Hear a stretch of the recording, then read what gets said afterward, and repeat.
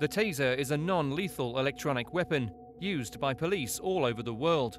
When discharged, a firing pin bursts a canister of compressed gas. The expanding gas shoots out two barbed projectiles connected to the device by copper wires, delivering an electrical charge to the target. A rechargeable battery delivers 50,000 volts to the target, enough to disrupt electro-muscular control. Aim is provided by way of a laser sight. The weapon is effective up to a range of 6.4 meters. When fired, the upper barb hits the aiming point and the other slightly lower. The 5-second charge is enough to incapacitate nearly any aggressor.